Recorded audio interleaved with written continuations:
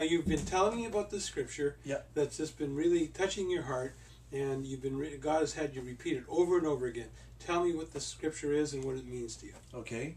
The scripture is Ephesians chapter 3, verse 20, and I'll read it in the Living Bible. Now, glory be to God, who by his mighty power at work within us, that's the Holy Spirit, is able to do far more than we would ever dare to ask or even dream of, infinitely beyond our highest prayers, desires, thoughts, or hopes. Well, what does this mean to you? Well, a couple weeks ago, I heard this, and it just exploded in my spirit. Just exploded. Praise God. And since then, the Lord has been having me read Ephesians every morning. Every morning. Every morning. I can't get off Ephesians. I can't go to other books of the Bible. And I go back here. And what this means is that for me, God is trying to get me over the believe threshold to his capabilities instead of my capabilities. My limited capabilities to his limitless capabilities. You know, for my family, for my job. And this is Paul the Apostle.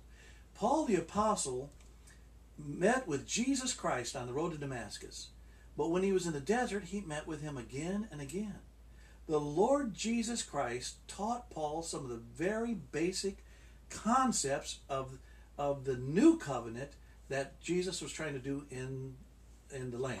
Okay? Praise God. So, therefore, here's Paul saying that the power that works in us, the power of the Holy Spirit that works in us, the same power that in Genesis 1:1 said hovered over the earth and created all things, the same power that raised Christ from the dead, that same power, the Holy Spirit of God lives in us, and he wants to do this through us. Praise God. Now, whatever that is, whatever your purpose is, whatever the Lord leads you to do, he doesn't want us to limit ourselves because of who we are. Because the power that works in us, the Holy Spirit of God, will do far more than we would ever dare to ask or even dream of, infinitely beyond our highest prayers, desires, thoughts, or hopes. And I'm trying to believe this. I'm trying to assimilate this. I'm trying to understand, believe this in a supernatural way. Not with my head, but with my heart, through the Holy Spirit. Praise God. So when I look at the world, I can say, I can do far more.